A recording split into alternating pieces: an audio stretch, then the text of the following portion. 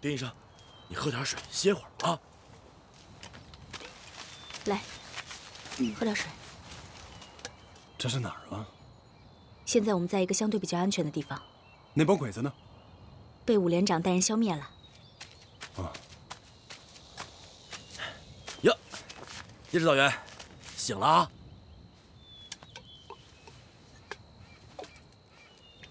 哎呀，这刚才啊，兄弟们一着急，手底下没控制，不好意思啊，你受苦了。 53，你知不知道你在干什么？你在拿全连战士的性命在开玩笑，你知不知道？哎呀，指导员，你这是干啥呀？咱都是八路军的战士。哎，把手放开啊！算了吧，啊！哼！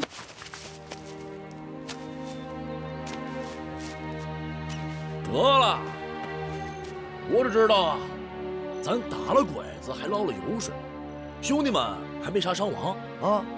其他的，你爱咋说咋说。你这什么态度你？土匪军阀，他哪点像一个八路军的指战员？哼，53身上的毛病是多，可他带兵打仗还是有一套的。打仗好有什么用啊？有什么用？我们不需要好战分子。我跟你说，就这么下去，迟早会出事。丁玲啊，你跟5连熟，你把所有的党员都给我集中起来。好。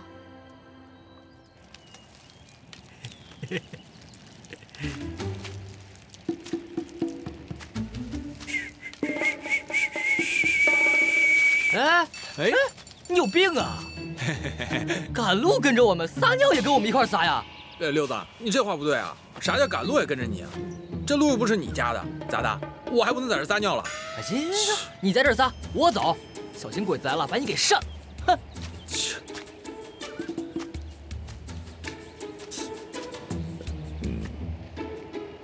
哎，六子，我跟着你。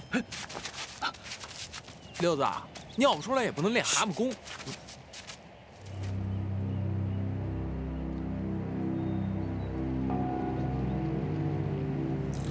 哎，你们八路想跟着我们，跟到什么时候啊？老哥，你这话咋说的？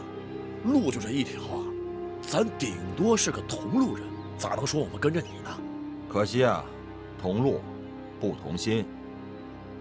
你们八路要是自己走害怕，就直说。老哥，我这可全都是为了你们着想啊！我们要一走，你们以后遇到鬼子，那可咋办呢？是吧？哼，我可不想看到你们这帮兄弟们呀，做鬼子的刀下鬼啊！我谢谢，老子打从娘胎出来那天起，就不愿意让人帮衬。你们要是再跟着，小心我不客气。13哥，13哥，那边有情况。连长，前面发现鬼子！2号，弟兄们，前辈，都给我精神点，随时准备战斗。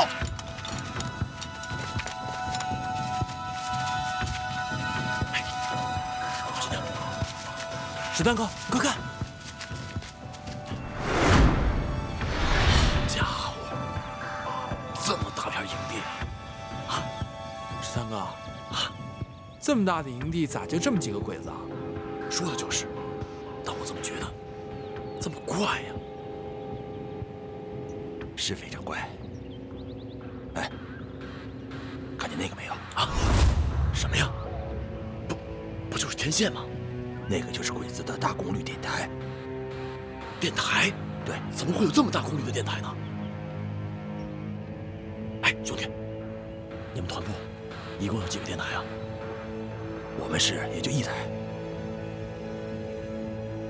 知道了，他们既然有这么大功率电台，估计啊，这个肯定是鬼子的指挥部，这里面一定有许多当官的。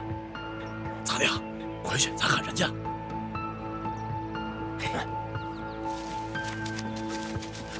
集合2王，集合队伍，跟我走。什么情况？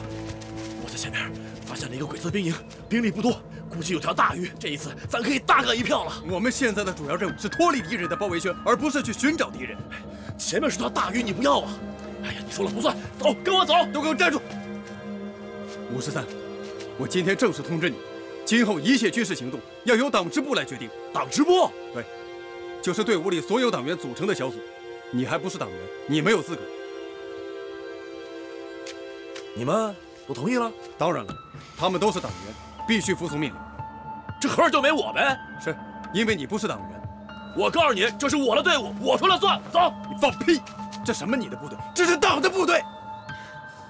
哎，是不是入了党就有说话权了？是。行，老子现在要求入党。53，你以为入党这么简单？这是要经过党支部批准的。老子加入八路军那天起就出生入死，我怎么就没有资格？就算你仗打得再厉害，你也不一定是一个合格的党员。就算你申请，也要经过党的批准。行了行了，不跟你废话了，集合队伍，跟我走。站住！这事儿你说了不算，要由党支部来决定。好了好了，咱真的没时间了。前面可是一个鬼子的营地啊，我估计是他们一个指挥部。咱如果把它拿下来了，不仅能解决我们的给养问题，而且说不定还能打乱鬼子的部署，为我们以后其他部队的转移争取大量的时间，这可是好事儿啊！哎呀，好我的组织呀！这样，我以后什么都听你的，这次就依我一回，赶紧集合队伍跟我走。你要不去的话，鬼子部队很快就回来了。人家西北军都行动了，咱八路如果不去的话，以后传出去说咱是个怂军，咱这脸以后往哪儿搁啊？你们赶紧都说说，快说说！指导员，我觉得，如果真像13说的，这场仗我们值得一干。对呀，指导员，我也觉得13说的有道理。对呀，我觉得有一定道理。别等了，咱们去吧。过去看看。走，走。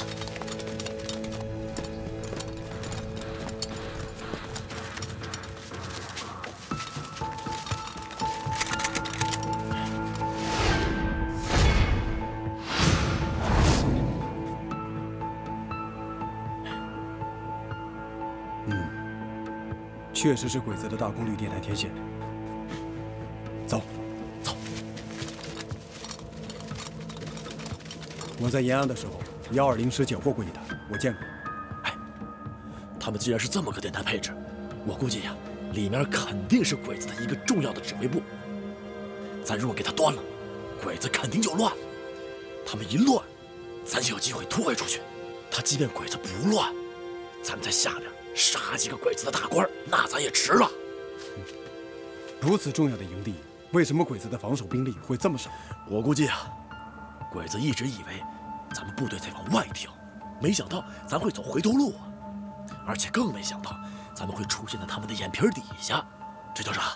这个就叫灯下黑。党支部，犹豫啥呢？来干吧！我说你们八路到底啥意思啊？你当连长的，怎么打不打都说了不算呢？你们八路要是害怕，这场仗我们自己打。去，你懂啥呀？队伍之间的规矩不一样，我们呀得听我们党支部的，对吧？同意这次行动的，请举手。我同意。党员，全票通过。53同志，党支部授权你指挥这次行动。哎，放心吧，党支部，保证完成任务。走。走。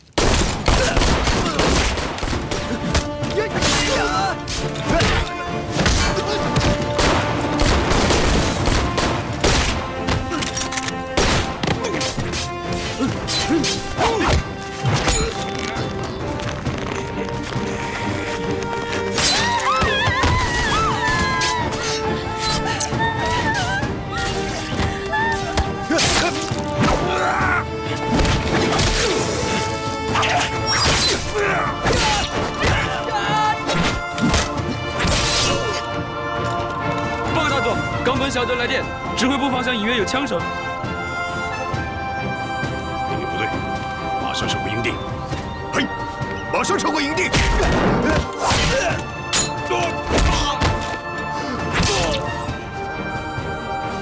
告诉你们日本人，这个就是侵略我们中国的下场。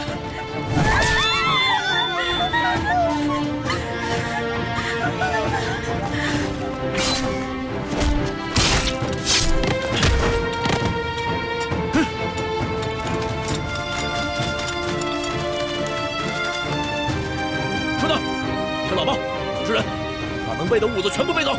还有，这里面有3个日本女人，把们放了。是，是。走。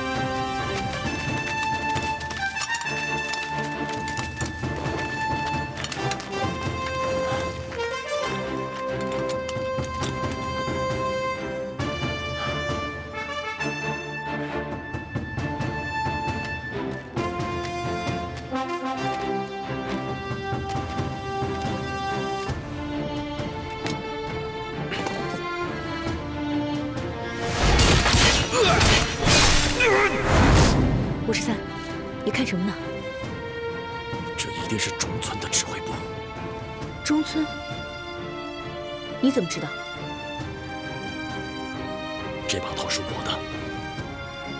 我哥掩护我的时候，拿着它跟鬼子拼命，一定是被中村那狗日的给拿去了。 53，现在不是报仇的时候，你要以大局为重。放心吧，我知道。但是这一仗，我迟早要跟他算。学玲，过来一下。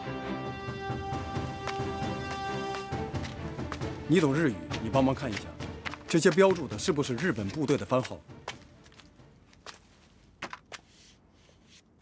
是。那就太好了。 你看看啊，这些红线代表的是鬼子的封锁线，这些蓝线都是鬼子要扫荡的路线。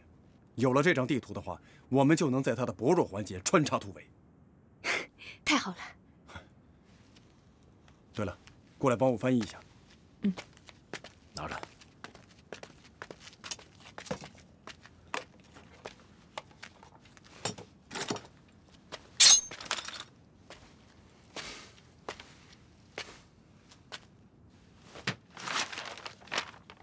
田中小隊、今はあなたを救戦士を命令して。田中氏、今はあなたを救戦士を命令して。中沢小隊、あなたはそのまま待機して。中沢小隊、あなたはそのまま待機し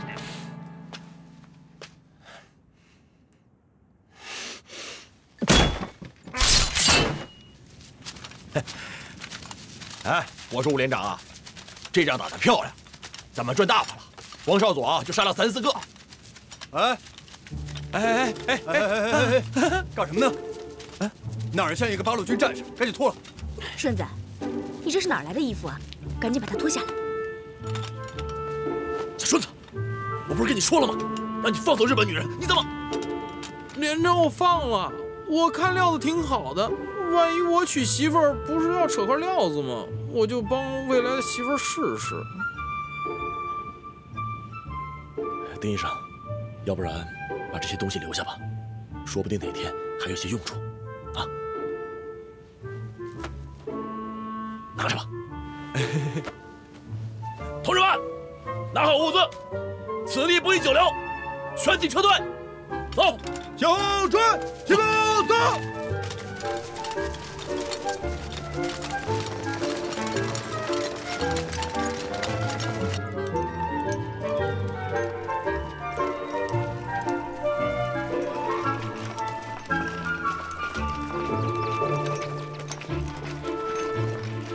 放心吧，很快我就把队伍带出去。哎，连长，现在怎么变成咱们跟着他们了？你懂个屁！大丈夫得能屈能伸。那个八路说的也对，眼下这种情况，只有合在一块干才有出路。那小子打仗是个行家，慢慢学吧，老弟。哎，连长，那咱也不能一直这么跟着他们吧？连长，哎，老弟，咱这是往哪儿走啊？刚才我看了鬼子的地图，我觉得咱们应该往东边走，那边的鬼子比较分散。往东走？之前你在电台里调动的可是西边的鬼子，这咋又往东走啊？我告诉你啊，调动西边的鬼子，那是戏弄鬼子的，让他们误以为咱们是要往西边跑。我是你这脑袋瓜子里比车骡子跑得都快啊！刚才鬼子那么大片营地，就你给看出门道来了。老哥，你放心吧，只要你们跟着我，我一定保证你们安安全全的逃出鬼子那个包围圈。好，你要真有这本事，咱俩就合在一块儿。咋的呀？这会儿不说跟着我们掉价了？你说的对呀，眼下耍单太危险了，只有合在一块儿才有活路。不过我话得说明白了，咱是暂时合在一块儿，等到了安全的地界，你走你的阳关道，我走我的独木桥。哎，还有，遇到打仗的时候，咱俩商量着来，谁也别管谁，咋样？行，都听你的，你说了算，好了吧？好，爽快。我叫周九鼎，早知道了，我叫53。啊，哎，对了，你们一个西北军怎么会打到我们这儿来了？嗨，别提了，这不是跟你们八路学的吗？搞什么敌后抗战？我们刚打下一块地盘来，正好赶上鬼子大扫荡，一个旅的人，死的死，伤的伤啊！就我带着我们连的弟兄，跌跌撞撞一路杀到这儿来。走，走。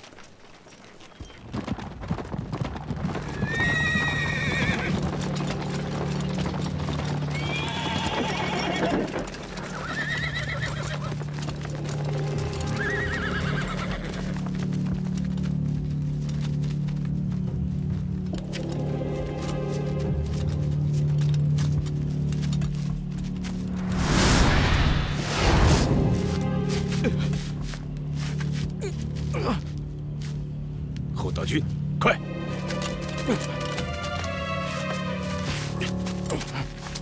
你没事吧？中村。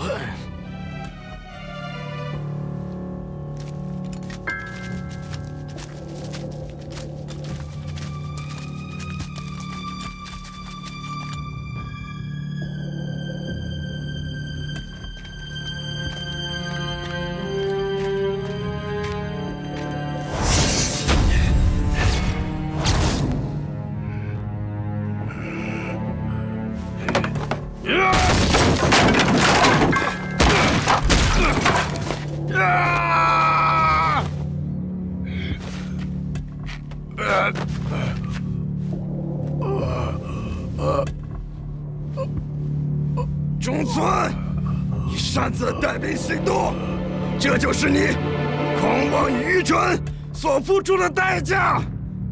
我要把你的过失上报给冈村大将，军事法庭会审问你的。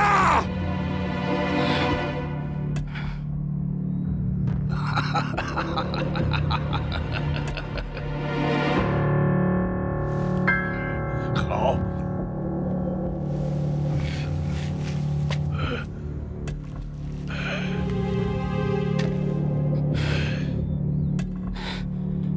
我这就送你去军事法庭。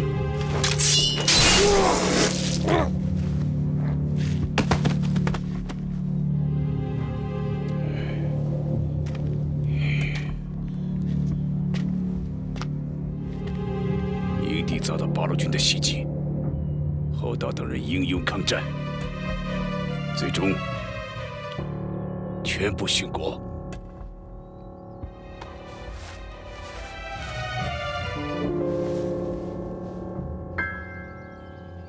石丹哥，咱俩啥时候也能入党啊？要不然开会老不带着咱们。少废话。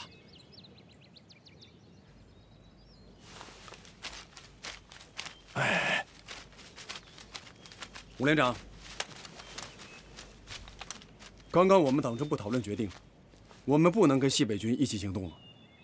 哎呀，晚了！什么晚了？他们西北军已经答应加入我们5连了。什么？什么时候的事儿啊？刚刚，你这不是瞎胡闹吗？收编友军那是要经过团部批准的。哪个团部？你的团部，我的团部。我总不能一块肥肉送上门了，我还跟人家说，哎，你们等会儿啊，我先找我们团长商量商量，我们得投个票再决定啊。行，你少跟我扯别的。你不是答应过我们，任何军事行动要经过我们党支部批准吗？那是打仗，收人我可没答应过你吧？我管他什么来路，我只知道啊，他们能打硬仗。另外，你也甭跟我在这儿猪鼻子插大葱啊，咱们俩迟早是要散伙的。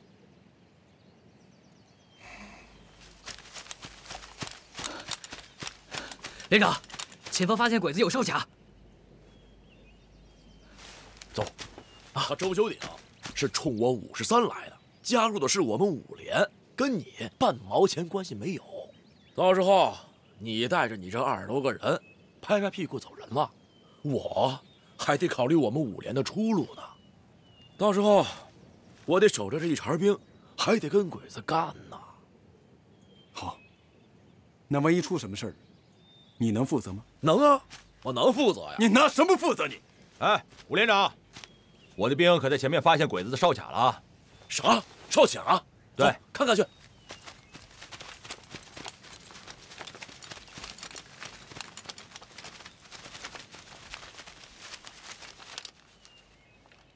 这么大个卡子，要是没有步兵炮，想过去可难啊！鬼子机枪一粒，多少人都得撂在这。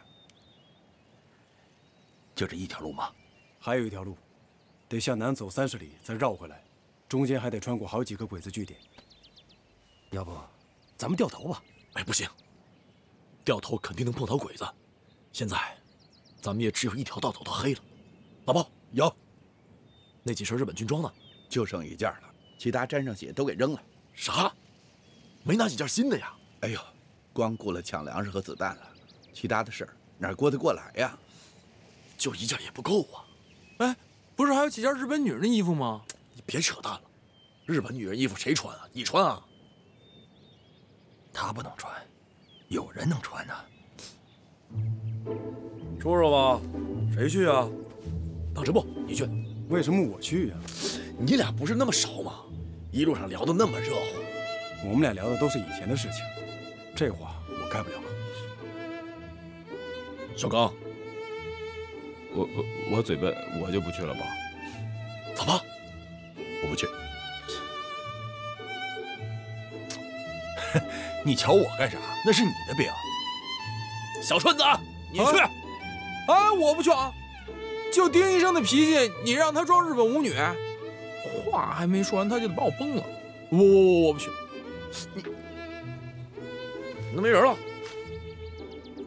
二宝，你去吧。连长，我去行。不是，连长，丁医生日本搅和的罐头他都不吃，你让他当日本舞女？切！再说了，我说话没力度。哎，我觉得连长去最合适，对不对？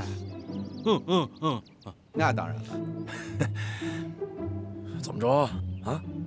这时候倒想起我了，不用你们党支部开会投票了？不用了，党支部已经全票通过，由你向丁玲同志传达计划。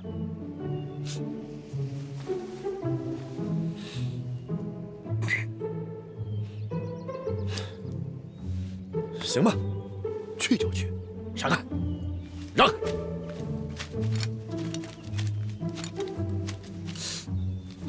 加油！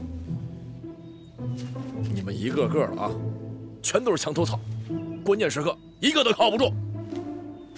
对，哎呀，真有意思。照要这样包好，记得吗？还有这边，你看啊，这个手要固定好了。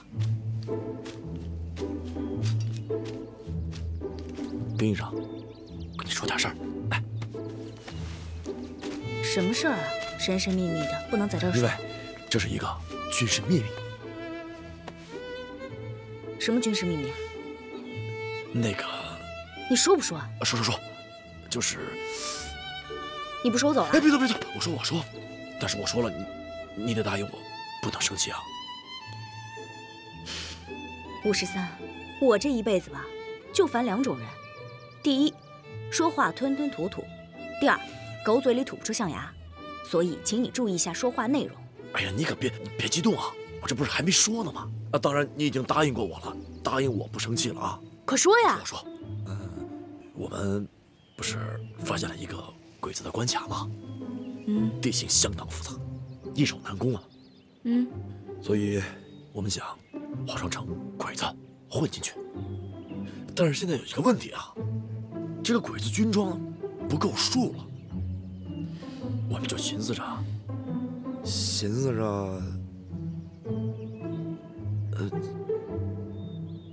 说呀，咱不是那儿还有几身日本舞女的衣服吗？所以我们就商量着，想让你53，你混蛋！不是爹娘，这真不是我的主意，是党支部的主意，而且他们都全票通过了，他们派我来说的。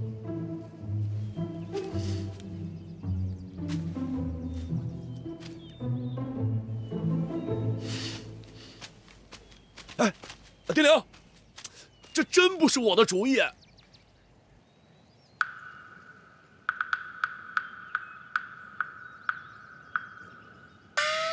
嗨，要我说呀，咱直接杀进去，不就一关卡吗？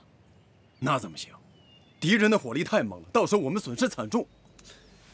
这也不行，那也不行，你说怎么办？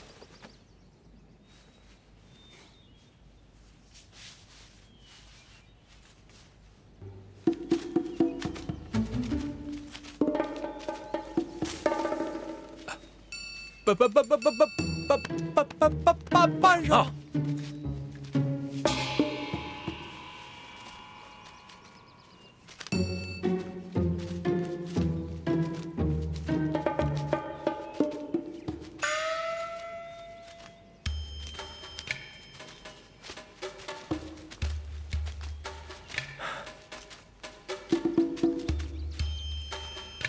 哟，这队伍都集合好了。丁医生，你穿上这身衣服真好看，就跟年画里跳出来的一样。别瞎说，比年画里好看多了。哎，对。我穿成这样还像吗？像，特别像。哎，丁医生，那你就答应我们，跟我们一块儿去了啊。你们又不能装成日本女人，我自己一个人去。那怎么行？你一个人去太危险了。哎，指导员说的对，没错。你不能一个人去，老包。哎，咱那儿还有一套日本军服，拿来给我套上。我跟丁医生一块去。不行，你也不能去，只能我去。我咋就不能去了？你是连长，关系到全连人的命运，万一有个闪失，谁带我们跳出敌人的包围圈呢？对，你就别去了，跟着大伙儿，在外面接应我们2个。走，咱们出发。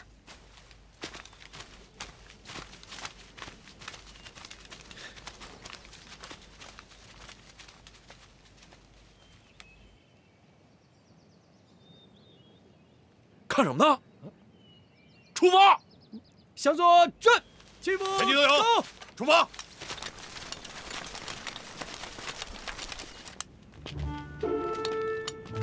丁亮，顺子他们说的没错，你穿这和服还真挺好看的。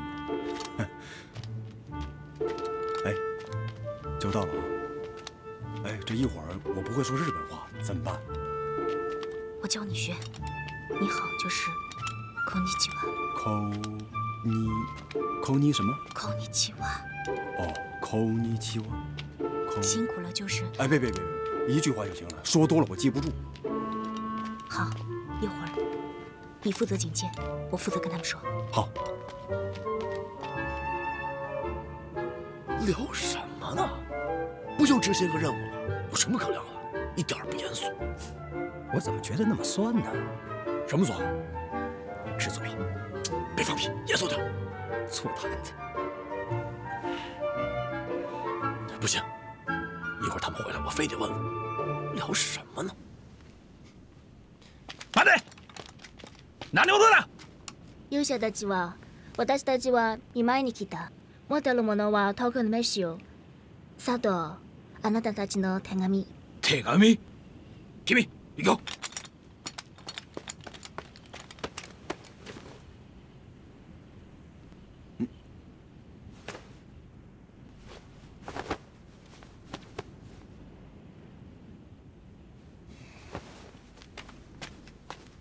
どこの隊員ですか？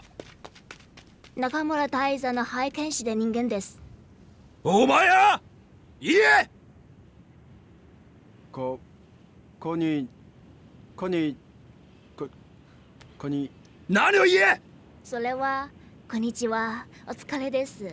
彼は少し止まる、話がはっきりしない。ああ、そうですか。行こう。お疲れです。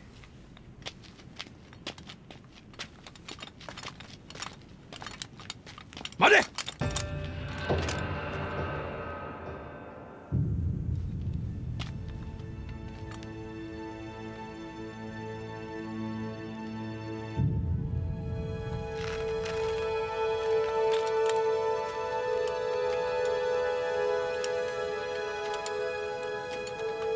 ちょうど君、その声は北海道の人間ですか？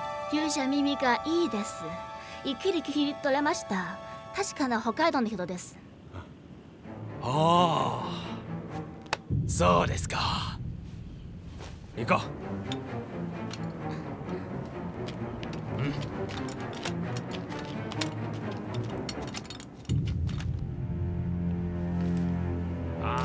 この量は足りくないよ。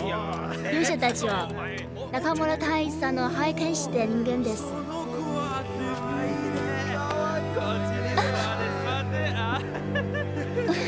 それはちょっと。そうだろう。ちょっと。それは。君、何者？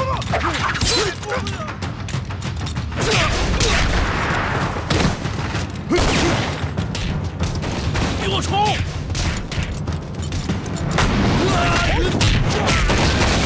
八个！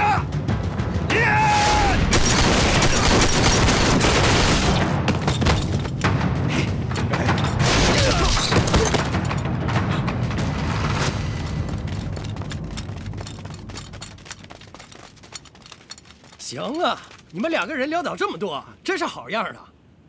全靠丁玲，他会日语，成功的骗过了鬼子。我呢，只是给他打个配合。哎呀，这不就是穆桂英吗？丁生真厉害，要不不出手，一出手就吓死人了。行了，你们别拿我开玩笑了，快去里面看看，有没有咱们能用得上的物资，尤其是药品。快去，弟兄们，给我该办的办，该扛的扛，下手麻溜利索的。是。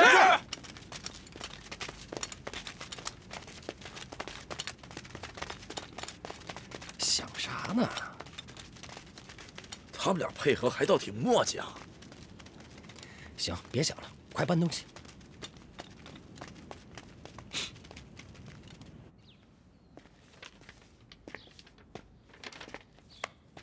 报告，进来。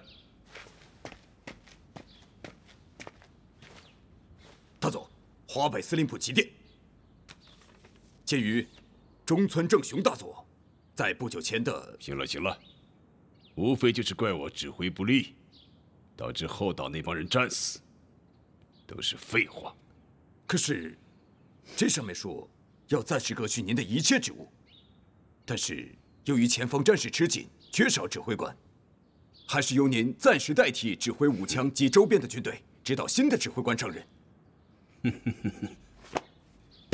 无所谓，走吧。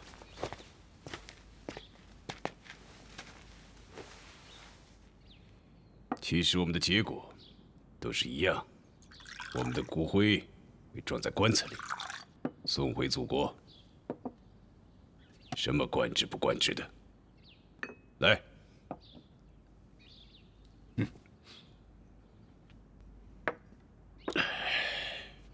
之前我们派出去的化妆成八路的挺进队员，在昨天捣毁了一个八路军的秘密营地，俘虏了一批八路军战士。现在他们正在押往我们这里的路上。终于有点让我兴奋的事了。看来冈村大将的计策还真奏效。来，请。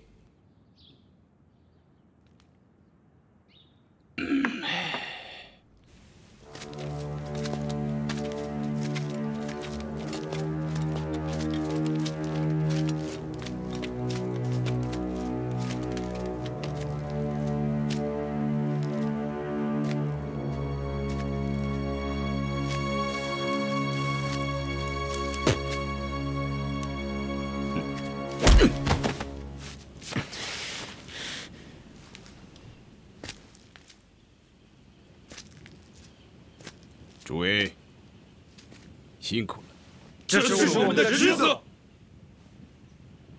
池田君，这样的挺进队总共有几支？冈村大将一共派了5支，在我们冀中地区有3支。混在真八路中间而不被识破，真的很不容易啊！大佐放心，他们都是经过特殊训练的。有他们的帮助，我们将如虎添翼。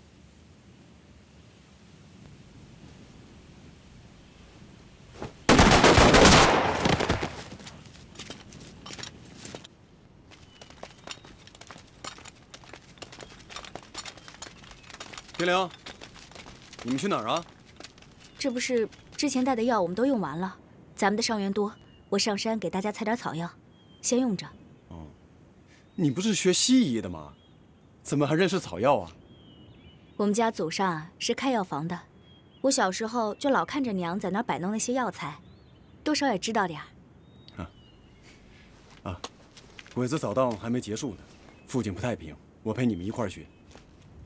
这件事儿就不用您叶指导员来操心了。那啥，你是外人，保护丁医生还是由我们自己人来完成吧。看你这话说的，都是八路军战士，分什么里外啊？再说了，我跟丁玲是老同学了，他认识我比认识你早多了。哎，我是连长，保护我们连的医生那是我责无旁贷的事儿。哎，我说你这……行了，你们2个人争什么呀？你们谁认识草药啊？都跟着去干嘛呀？老实在这待着吧。笑什么呀？快走！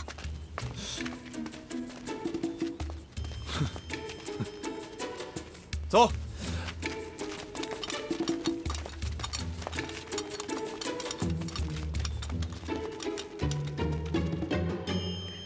丁玲姐，你最近有没有发现武连长和叶指导员怪怪的啊？怪怪的？没发现呢。怎么了？你觉得怪怪的？你没发现他们好像总在你面前争风吃醋吗？你个死丫头，别胡说八道！我没胡说，他们2个好像都喜欢你哎。唉，那也不可能。队伍上有规定，我们是革命队伍，怎么能随便就谈情说爱呢？要是组织上没有这项规定呢，你会选择谁？要是我，就选叶指导员，有学问，说话还客客气气的，可不像咱队伍里那帮大老粗。荣飞哥，他是我的师哥，我尊敬他，也敬佩他。除此之外，我真的没有别的想法。啊，那照你的意思，你要选武连长啦？鸽子，你要再敢乱说，我就缝上你的嘴，让你永远不能说话。啊！你过来，你看我不好好教训你。丁玲姐，好像有日本兵，快走，快跑！啊！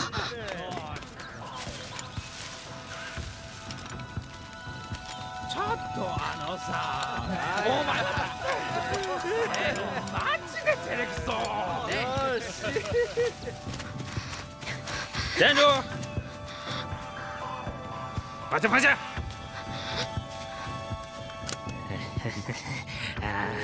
花姑娘，花姑娘！